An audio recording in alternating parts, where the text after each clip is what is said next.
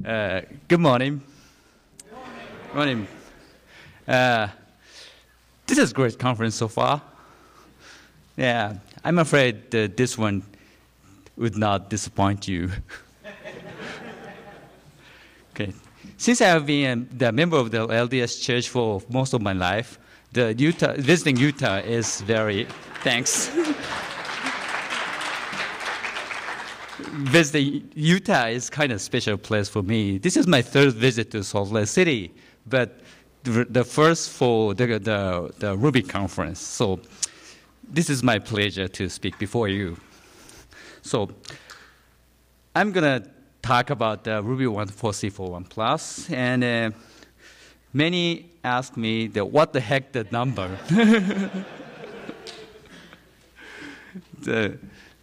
This one's from the old science fiction book, Ralph 1.4c41 Plus, A Romance of the Year 2660. And this is the very early science fiction book. The storyline is in the year 2660, a genius inventor, Ralph 1.4c41 Plus. In that age, they have their first name and the numbers this encoded from their birthplace and birthday or something like that. So this is his name. The Ralph 1.4c41 Plus saved his girlfriend kidnapped by a bad merchant, chasing him using his own spacecraft. The cheap story, though. But oops.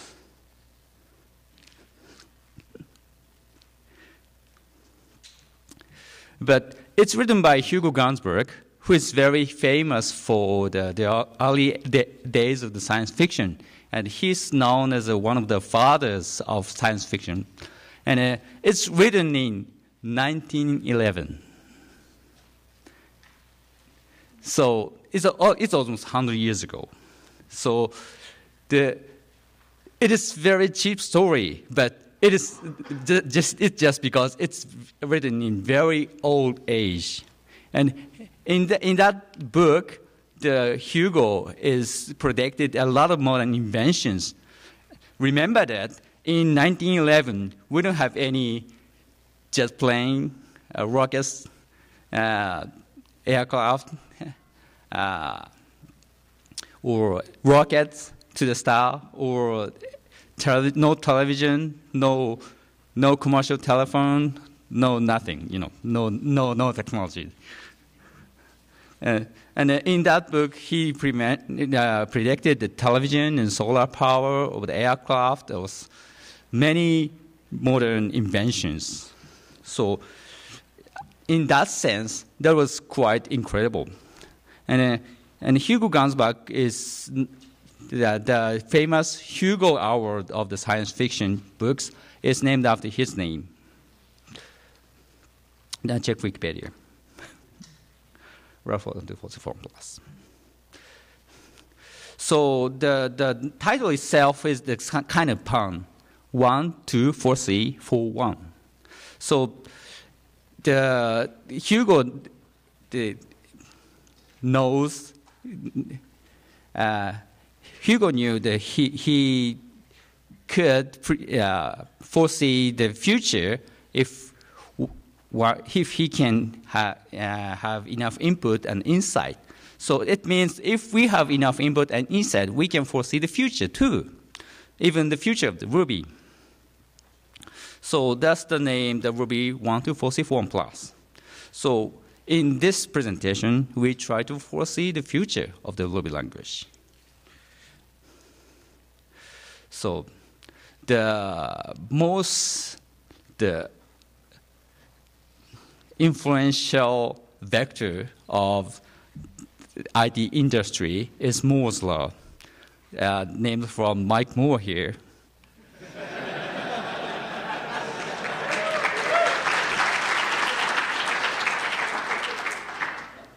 Not that Moore, though.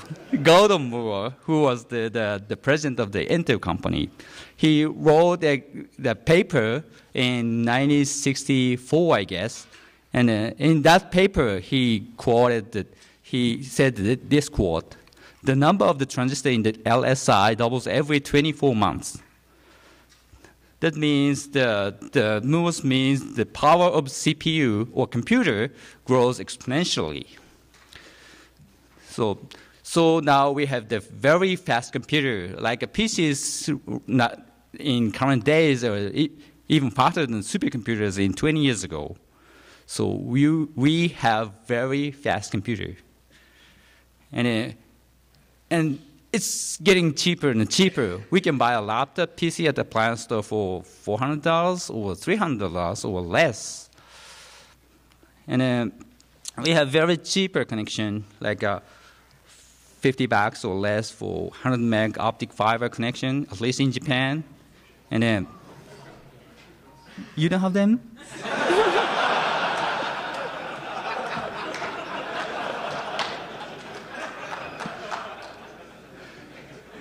And in Japan, most hotels provide the free Wi-Fi connection.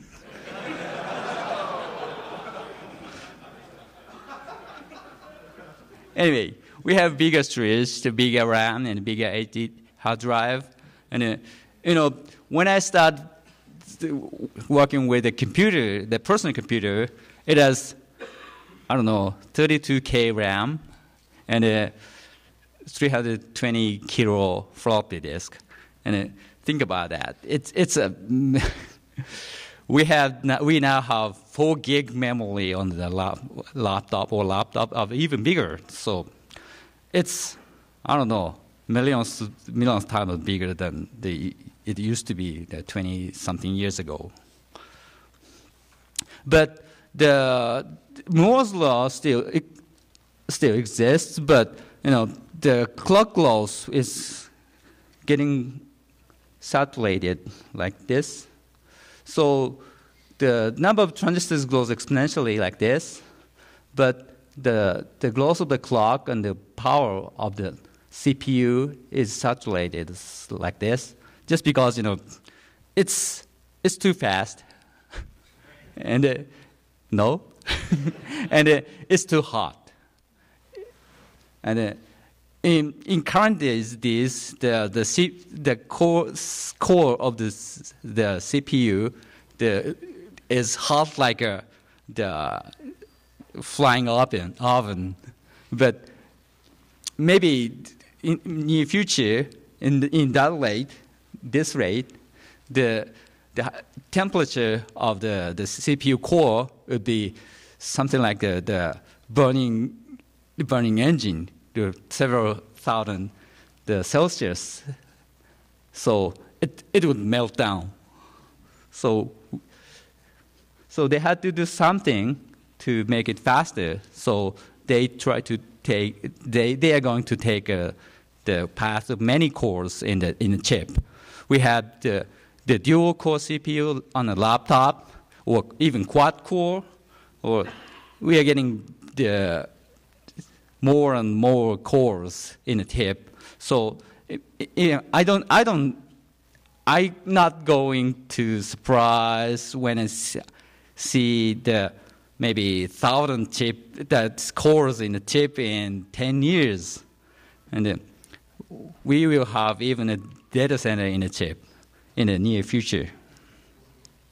And the computer is getting ubiquitous. And this one is the cell phone in Japan from Panasonic company. And actually, this one is my daughter's cell phone, and it has everything. Of course, you can call and texting, and internet access. It has browsers, and it has music player in it, and you can pay tickets or something by this phone with building some kind of the IC payment or something like that, and it has even JVM on it. or TV receiver, digital TV receiver in it. She watched TV programs via her cell phone. So, and it is a computer. So we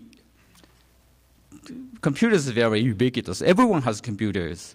Everyone has many computers these days. So, in summary, hardware trends in IT field is faster, cheaper, more ubiquitous, and more cores. And hardware changes because software changes. In the software, the runtime efficiency becomes less important just because the computers are very fast these days. So probably 30 years ago, the language like Ruby is nothing. It's too slow. But these days, who cares? Some cares, of course. I do. But most of them, the Ruby is fast enough for most of the case. And we don't see the assembler lately, so we don't need them.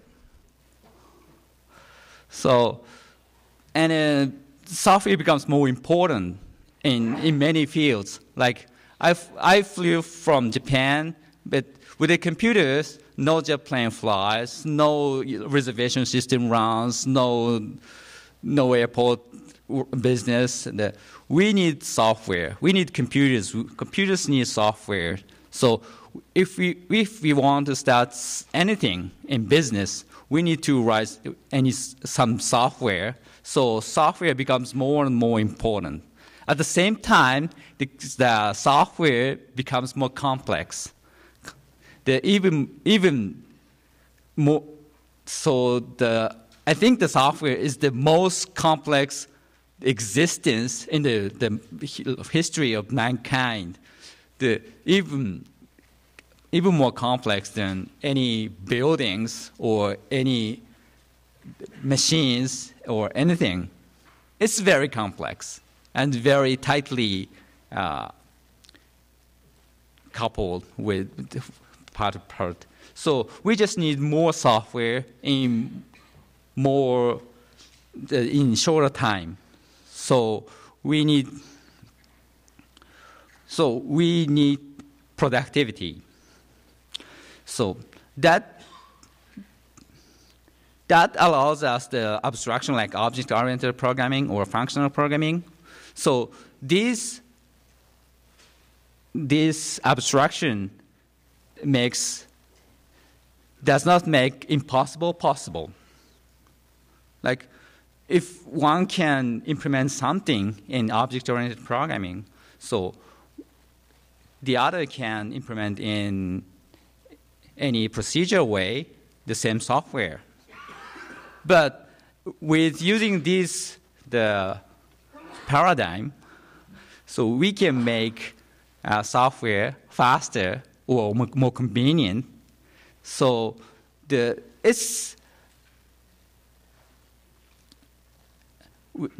faster computer allows us to use this paradigm to make us more productive. So in summary, runtime efficiency is less important, and we can emphasize human factor of the programming. So we can consume the power of the CPU computer to make us happy or make programmers happy. So, and then more abstractions and more comfortable tools are allowed now just because we have more power than the previous days. And now we have the information explosion. And from some paper, we will produce the 988 exabyte in the year 2010. Exabytes.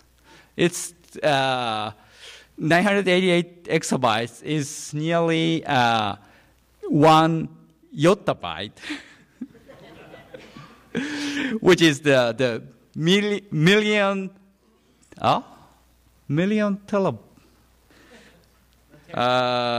meg, gig, tera, peta, exa, iota. So it's a billionth terabyte. Billion terabyte. We produce billion terabyte data in a year. So it's bigger data than humankind have ever produced in a year. So we have faster machines, and we have cheaper connection, and we need more software, and we have huge amount of data. So, okay, these are our starting point and background to predict the future. So let us talk a little bit about the past. So back in 1993, I have the Motorola 68000 machine and a 200 megahertz and a 200 meg hard drive and a BSD Unix. This is the machine I started working on Ruby. In the year 1993, we worked mostly on C or some C++. At the time, the dominant OS was the Windows 3.1 or Sun OS and Mac OS prior to OS 10. Most of them working in C or Perl 4. Perl 5 is not there yet. And we work on Oak, and no one used object-oriented programming in scripting field. So if someone wants to program in object-oriented way, so they have to go to the C++ or Smalltalk. So there was no Java yet in '93, and there was Objective-C there, but it's virtually unknown for most of us. So at the year, I was an object-oriented programming fanboy at the time. Actually, I was object-oriented fanboy and a language geek since I was high school boy. So it has been, 30 years or something. And I was a Unix hacker then. So I was thinking about the object-oriented scripting. I knew Perl, and it was good tool. It was convenient tool, but as a language geek, as a programming language, it is. I can say it, but I think I could improve the language. There's possibilities for better language in that field, and as an OO fanboy, I thought that language should have been object-oriented programming language. But everyone told me it would be too slow or too complex, or object-oriented programming is just too much for scripting. But no one stopped me. The project, I started working on Ruby on February 24th, 1993, which day I chose the name Ruby. I chose the name Ruby just because it's beautiful. I respect Perl and Larry Wall, who invented Perl, and I wanted to choose the name from jewel, the precious stone. So, but I came to diamonds, fire, and these names are too long. But Ruby is short and beautiful. So I took the name. And afterwards, I found out the pearl, the jewel pearl, is the birthstone of the month of June. And Ruby is the birthstone for month of July. So it's a great name for the language came after Perl. But it's afterthought. And the one thing I regret is the Googleability. So in the early days of Ruby, so we had trouble Googling the language. The Ruby, the cheap Ruby, or great Ruby from Thailand, or something like that. and Yeah, we have this kind of the problem all the time, but remember in '93 we don't have Google yet, and I don't know there was any search engine there. Maybe AltaVista from digital equipment, and yeah. By the way, the Google, about Googleability, the Google had a problem. Like you remember the language named Go? Yeah, which is great as a language, but this is the worst for the Googleability. Go. How can Google it? Yeah, it's irony we have problem to Google a Google product. Anyway, so it took me 6 months for simple Hello World, just because to print Hello World we have to I had to implement the string object. To implement string object, I have to implement the object as a superclass of the string class. To implement object class, I have to implement the class system. And to implement the class system, I have to implement the method invocation system or something like that. So it's kind of like a chain of the implementations. So it took me 6 months. So can you imagine how glad to see mere Hello World printed on my console after 6 months of good effort? But soon after I implemented Hello World, that made me realize we need GC. So it soon clashed. No memory. We allocated too much objects. So I tried to implement the GC, then the other things, arrays, the IOs or something like that. It's a continuous effort until we have something usable. And I released publicly version 0.95 on December 21st, 1995. So in a sense, this day is the birthday of Ruby since 1995. The interesting thing is for Java, it was started 1993 and released on 95. So the Ruby is exactly same age as Java.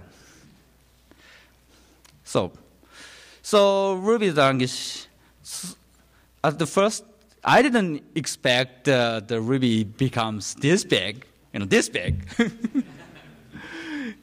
But Ruby has proven that the object-oriented programming for scripting or teeny tasks like the scripting, text processing, the web programming, or something is very useful.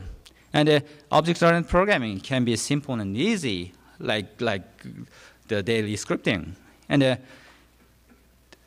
the most importantly, the programming can be fun again. I started my programming from the language BASIC. The language was crap. At that time, at least. But it was fun. But the days after, when I became the professional programmer, the programming is no longer fun just because I have to make money on it. But after Ruby, I and many others agreed with me, and Ruby made my programming fun again. So it's very important. So some says the Ruby as an agile language. I don't know about how agile Ruby is, but I very agree with the attitude of the extreme programming. So if code review is good, so make everything code review by pair programming. Or if test is good, always test like even test first as a test-driven development. So from the same attitude, if object-oriented programming is good, make everything object. If scripting is good, make everything scripting. If DSL is good, make everything DSL. That's what Ruby did. Like, by using Ruby, every task, like making a website, is kind of like a scripting. Very cheap task. Or the C Rails, it's very complex and magical, but it makes our web programming is like a DSL. Rails is a DSL for web programming. So we have a lot of other DSLs. So Ruby makes the programming is kind of like a designing DSL for a task. So if higher order function is good, allow every method to be higher order function by allowing them to accept blocks. If mixing, which used to be a usage of the multiple inheritance, but if mixing is good, we disallow multiple inheritance at all and allow only a mixing by using module. So I tend to take the extreme design choice in designing the language, Ruby. So here's a mid-time summary. As a forecasting background, machines are faster, cheaper, and ubiquitous. We have more cores, even bigger than previous, and connections are very cheap. And we need more software, and the products become more and more important. And we have huge amount of data, 988 exabytes this year.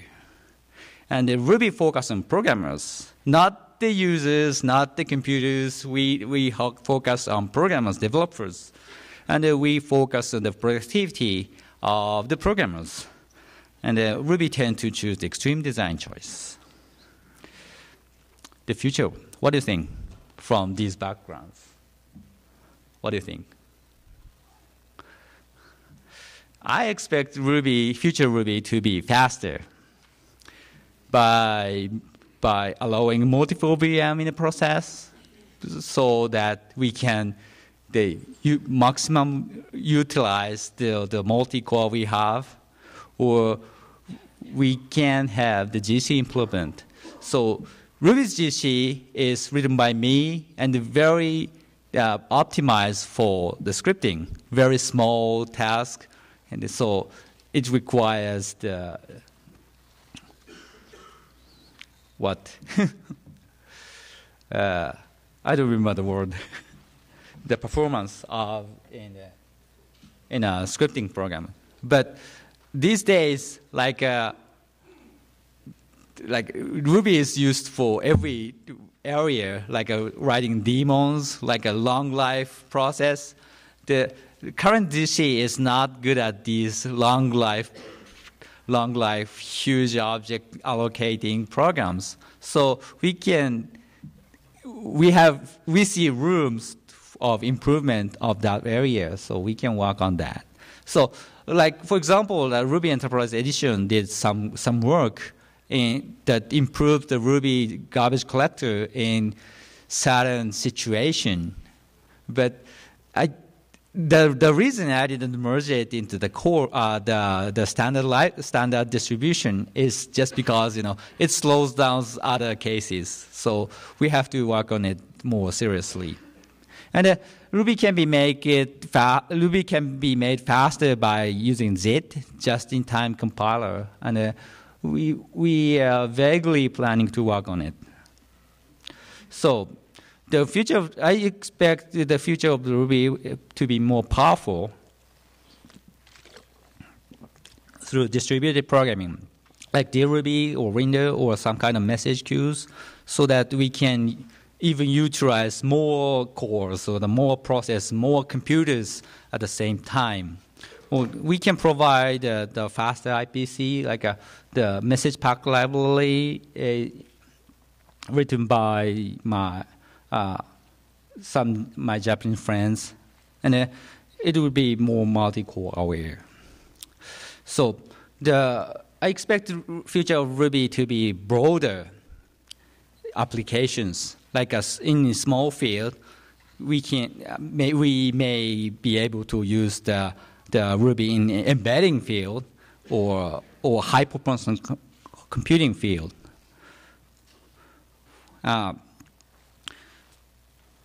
In embedding field, the computers in some appliance or the small computers are small machines, small gadgets are getting more powerful each day. So I saw the digital DVD recorder, the very prototype of the very intelligent DVD recorder from Toshiba company, and which runs on cell processor, and its menu systems was run by Ruby. So it was just a prototype and not commercialized, but at least the people behind the appliance company thinking about making Ruby or other higher level language into these kind of the intelligent appliances. Yeah, we expect the alternative implementation for the smaller computers like a cell phone and teeny controllers, but not planned yet. But I expect to see someday. And the student in the University of Tokyo is working on a project named Atomic Ruby, which is to make our Ruby more pluggable, like a pluggable garbage collectors, pluggable string handling. So in smaller computers, we don't need any Unicode, any legacy encoding. We just need ASCII. So in Atomic Ruby project, they try to make these features pluggable, so they can remove these features if the smaller computer doesn't need it. So in the high performance computing field, like we thinking about improving NRA with libjit, so the jetting the processing can make NRA even faster, or the missing MPI this is very famous in the HPC field. So we can provide MPI Ruby or ahead of time compiler. So compile Ruby into machine code. So it's slower than the C++, say, but you can remove some burdens from the runtime system by ahead of time compiler. Or a professor in a University of Tokyo is working on the project for Ruby for HPC. And the future of Ruby would be more modular. For example, selector namespace or class box or traits. The selector namespace, some may know or some may not. So it is the limit effectiveness of the name overriding. So we currently have the library named Mathen, which replaces the definition of some mathematical operation, so that the 1 divided by 2 becomes the rational the 1/2. So, but it replaces, since it replaces the method or operator, so its influence is very huge. Its impact is very huge. So it may broke other libraries. So if once we introduce a selector namespace in Ruby, so you can limit the effectiveness of this kind of the overriding or method replacement into the certain scope, so that you don't have to worry about about breaking other systems or libraries. So we are planning that for the Ruby 2.0, but the only problem is it is quite easy to implement it, but it is quite difficult to make it efficient. So if I implemented the certain namespace in very naive way, it slows down Ruby by factor of 5 or something. So we have to do something before making it true. Trace is the operational combination of the features or methods. So like the module A plus B becomes new module or something like that. So by adding module, so it is checked, the name conflict would be checked so that we can tell the name class beforehand. So trace is much easier. So I will implement trace soon after I started the Ruby 2.0 work.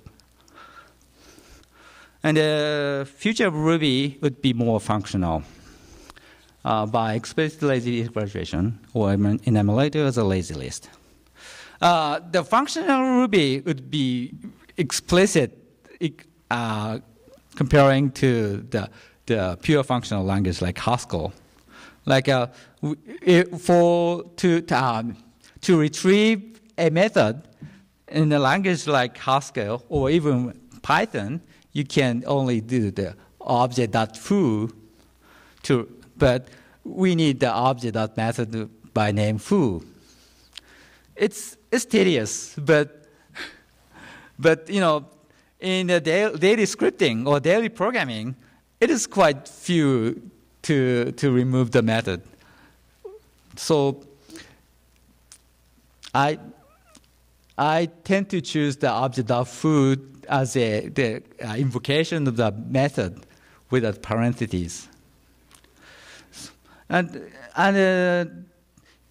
in some language, like a foo parentheses calls the function assigned to the variable foo, but we have to call the foo.call explicitly, or foo square brackets, or in 19 foo dot parentheses. These are all same.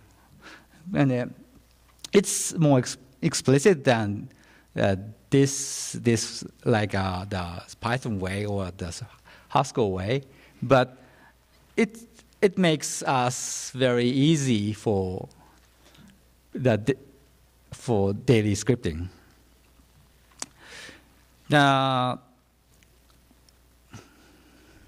And we have to do more explicit, like the above one, take 10 lines f. This is the Haskell way, and this is Ruby way, f.each.take 10. But if I called f.lines, we took everything into the single array, so it reads the whole file. But these are lazy way, so that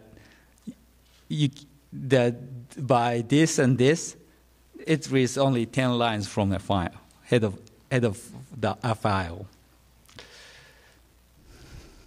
And in Ruby, method like map do not work for the infinite enumerable, just because the map creates the array as a result.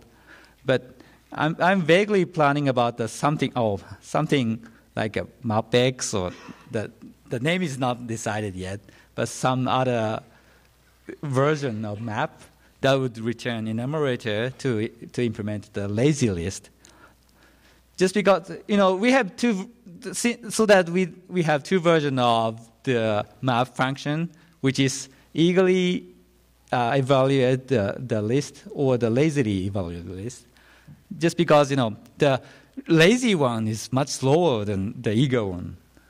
And so when we don't have to work on the infinite list, we don't have to use the lazy version. Well, in summary, the future of Ruby it would be the faster, more powerful, and broader, and more modular, and more functional. And we will keep moving forward. We are not fast to progress, I admit, but we keep moving forward.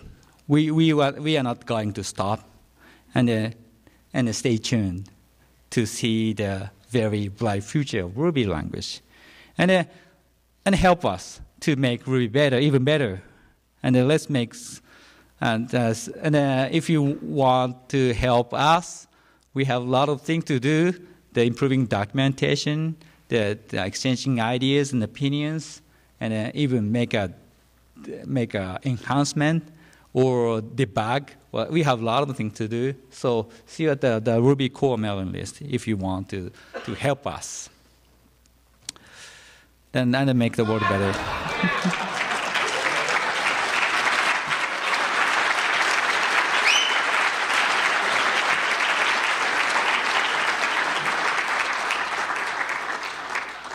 Yeah, I'm very proud I can influence the world, like influencing the language, other software, and influence so many people.